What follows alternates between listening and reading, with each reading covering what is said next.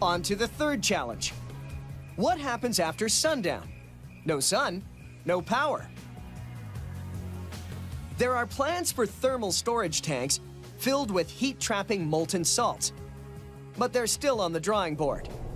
So at night, the Solar One switches to this natural gas burner to keep the turbines spinning. Good thing that demand for electricity peaks during the day. And that's when this machine delivers.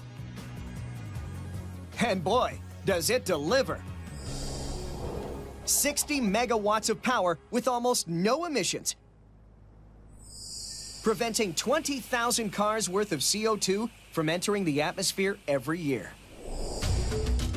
The Solar One, a giant machine with a small footprint, capturing energy from the sun. It's no magic trick, but it is done with mirrors and no smoke.